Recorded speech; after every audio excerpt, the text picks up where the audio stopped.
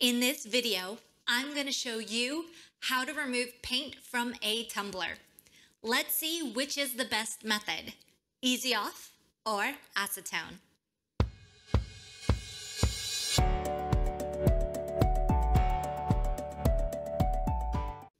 Hi, my name is Kim with Kimagine DIY, where I hope to help you imagine the possibilities with DIYs and crafts.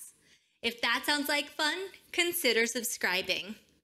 Now let's just jump into the materials that we will need for this project.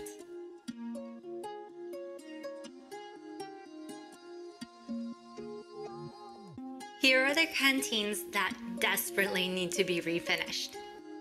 First, you're going to wrap your canteen with a paper towel. Lay out a piece of aluminum foil also.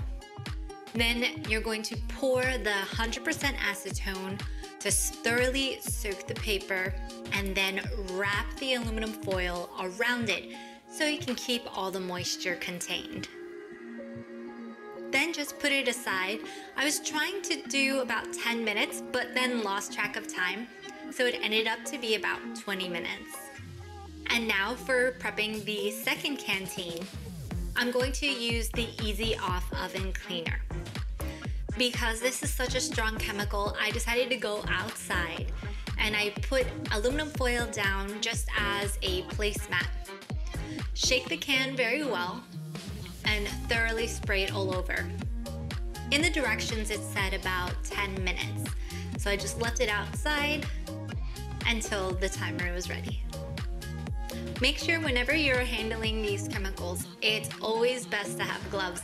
I had trouble finding some, that's why you see me with gloves and sometimes without. Bringing the second canteen bottle inside, I started to use the Brillo pad to help scrape the paint off. It was working, but it was so slow because it was just making these slice marks in. So then I decided to grab a razor blade and that worked a lot faster. It still took about 20 minutes to peel off what I could, and as I got down to the base, it was starting to get stiff, so I decided that I'd probably re-soak it again, so I put it off to the side. Question of the day: what is your preferred method for stripping paint? Please let me know in the comments below. Also, a tip. I am so mad at myself that because I know better, but I was getting impatient when peeling with the paint. Don't go against the grain. I did some vertical scrapings and I scratched up the metal. So you can see over here that the vertical line, so as long as you keep going horizontal, you'll be fine. You won't notice anything. Then I grabbed the smaller canteen bottle and unwrapped it, and all the paint basically just flaked off. It was amazing. I couldn't believe how easily the acetone worked. I mean, it is a different finish than the other canteen bottle, but I'm just so happy that it worked well. Then with any other little bits, I just used some steel wool to scrape it off. And then I also had a little crease on the bottom, so I actually used a weeding tool that I had to get in there to scrape it all around. Since the acetone worked so well on the smaller canteen, I decided to try it with the larger canteen bottom since I was having difficulty.